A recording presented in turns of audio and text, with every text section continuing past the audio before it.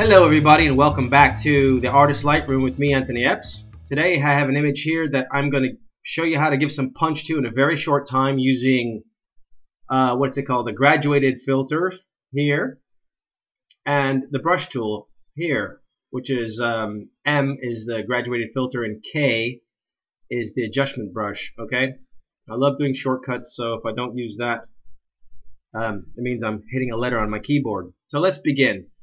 I've got a shot here from Istanbul, shot in the late afternoon. It's in heavy shade. It's got a blue cast to it. My white balance is 5400, so it's not quite warm enough. I could probably bring this up to 5600, make that a little bit warmer. But what I want to show you is how to use brush tools to really make an image pop. So first of all, what I'm going to do, I'm going to grab this brush tool, which is K on the keyboard, and I'm going to hit O on the keyboard to show you the mask. Yeah, and I'm just going to quickly brush this in. I'm not going to make excuses for being sloppy, but there you go. Okay, now here's a trick. If you click and then you hold down Shift and then you go somewhere else, you can do this. I'm just holding down Shift and I can cover this whole area very quickly just by holding down the Shift key. Yeah? Really simple. And that's all done. Reduce my brush size. I'll click here, hold down Shift, and I got a nice straight line. You'll see me do that a lot here, so if it looks kind of funny, it's because I'm using the Shift key. Now, I'll go to my eraser tool if I want to clean this up. Let me bring down my feather, and I'll click, hold down Shift, a little less feather there, a little smaller brush, so I'll click there and click here, and it's going away quickly. Let me just zoom in so you can see what I'm doing there. Click here, hold down Shift, and there you go. I'll actually increase the flow to 100 there. Click, there we go.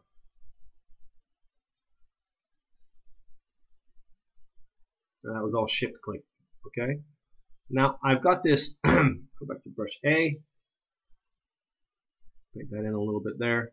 Okay. So now that I have this covered, I'll hit O. Turn it off. I'm going to increase my clarity because I want to get some detail there. I'm going to put a little warm mask on it because I want this image to be a bit warmer than it was. Okay. So not so intense there, and I can see the color difference. I can see where I missed the mask there. I could clean that up. Actually, I will clean that up because it doesn't look very impressive. So I'm going to hit K again and go back to my brush tool. Then I'm going to, sorry, I was in the brush tool. I'm going to select my brush dot here. There. I'm going to hit O so I can see what I'm doing. And I'll just brush that in there. A little bit there. I should be using more of a feather now, but that's alright. There.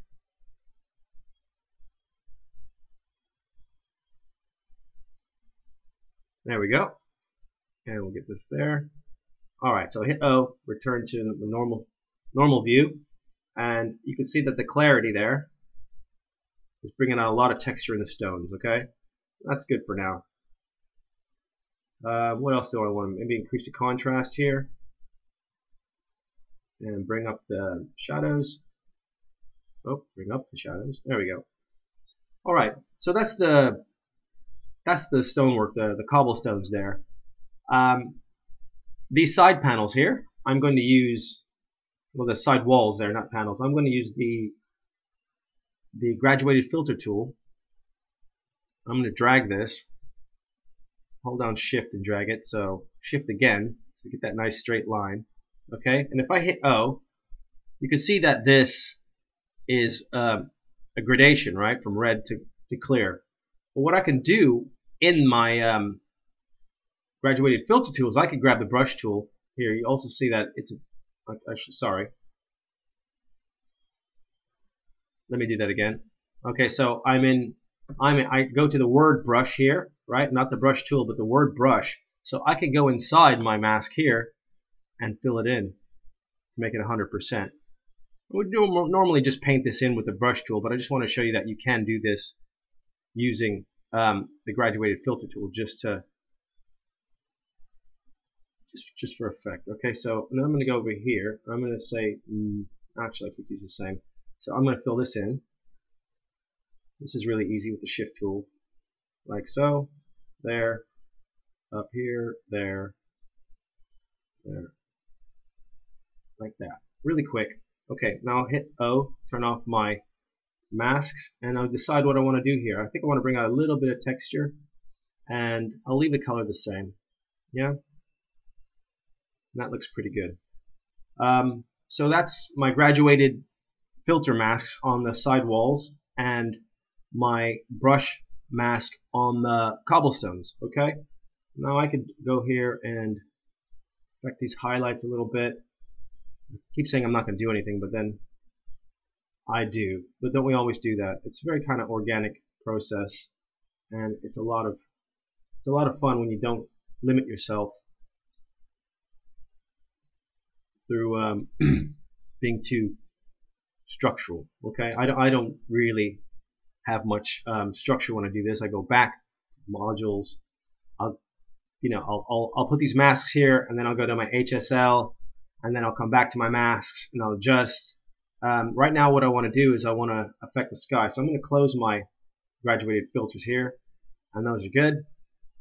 Now if I look here, I've got shadows and highlights that the blues are very prominent. Okay, so that tells me if I go to my luminance here and I just drag the blue down, that's my sky. It gets really quite dark, right? And I don't have to do a mask for that. That's good. I'll just bring my sky down a little bit, and I'm looking at the red over here. I'd like to give that a little punch, so I'm going to go to saturation here and bring the red up, and I'll bring a little yellow in that also. That looks nice, and that looks pretty good. So let's see what it looks like before. Alright, so we have a much punchier image than this original one.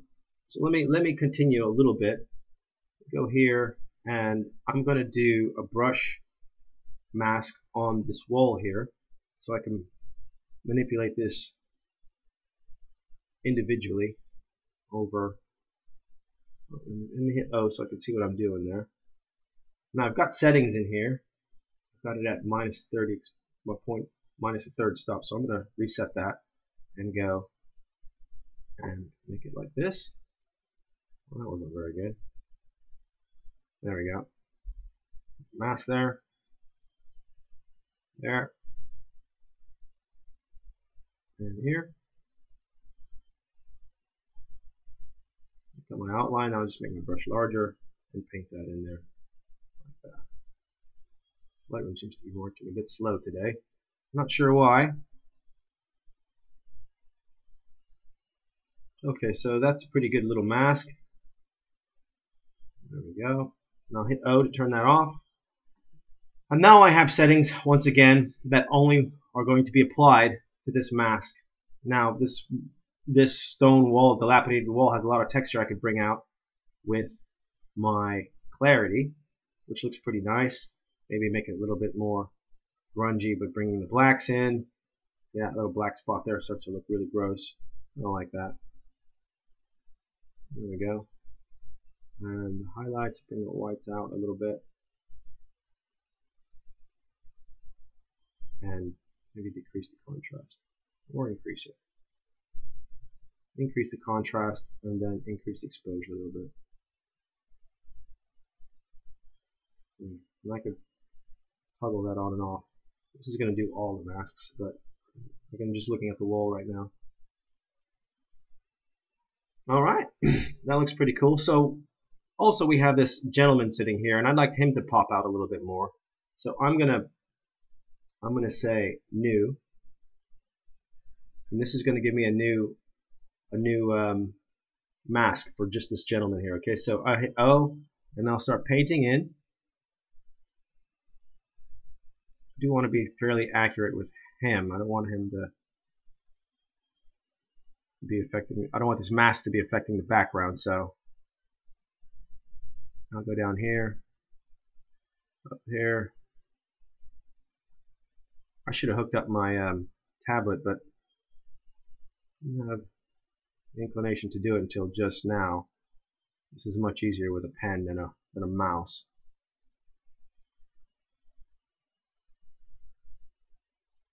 So here we go. So, got a little splash over there on his tailcoat, but that's fine. I'll get his feet. I'm gonna have to do this really roughly because this is something that would actually take me a few minutes, other than the several seconds that I'm doing here. And I'm not going to do his legs. I'll just go to the erase tool and take this out here.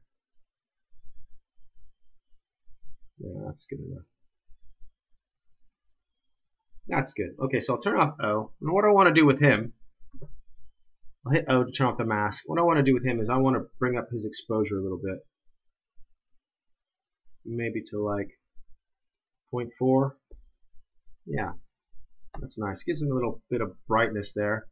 What else can I do with him? A little bit more saturation to him. There we go.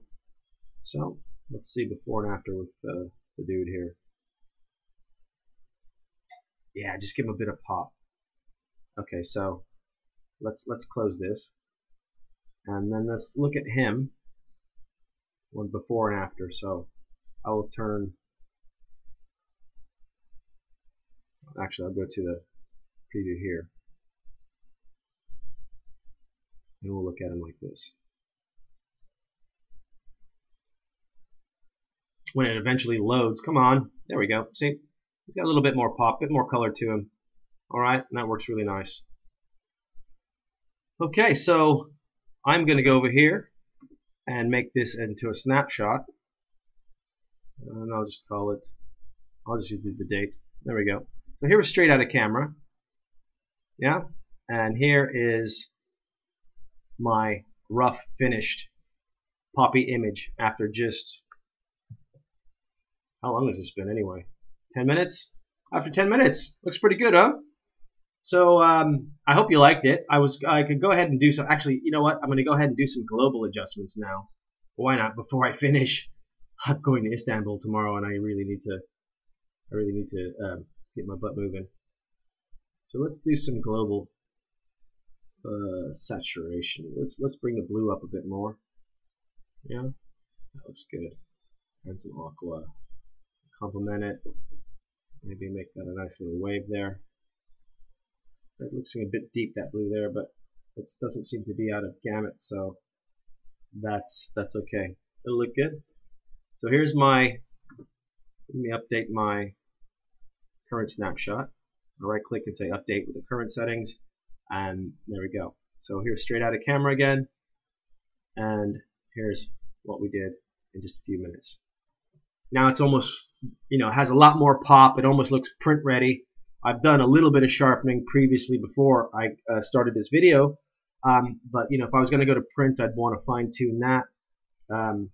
I'd tweak the vibrance a little bit, maybe go into the tone curve and bring that down, the shadows down, and bring this up a little bit, make it a bit more contrasty, like so, and maybe bring this up a little less contrast there.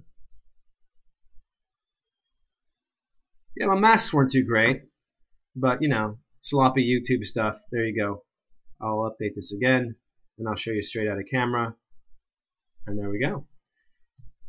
Well, thank you for watching. I know this is a quick one. I'm going to have another one coming up soon. As soon as I get some time to make some more videos. Thank you for your comments on my previous videos. I really enjoyed doing these, I plan on doing a lot more.